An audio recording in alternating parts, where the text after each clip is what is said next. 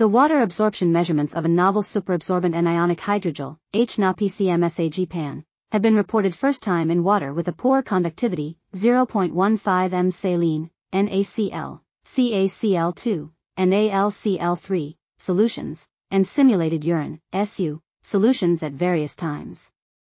The hydrogel has been prepared by the saponification of the graft copolymer, Na-PCMSA-g-PAN, %G equals 316.53, %GE equals 99.31.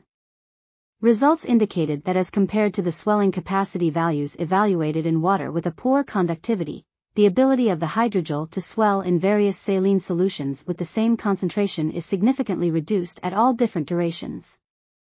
The swelling tends to be Na plus Ca2 plus Al3 plus at the same saline concentration in the solution.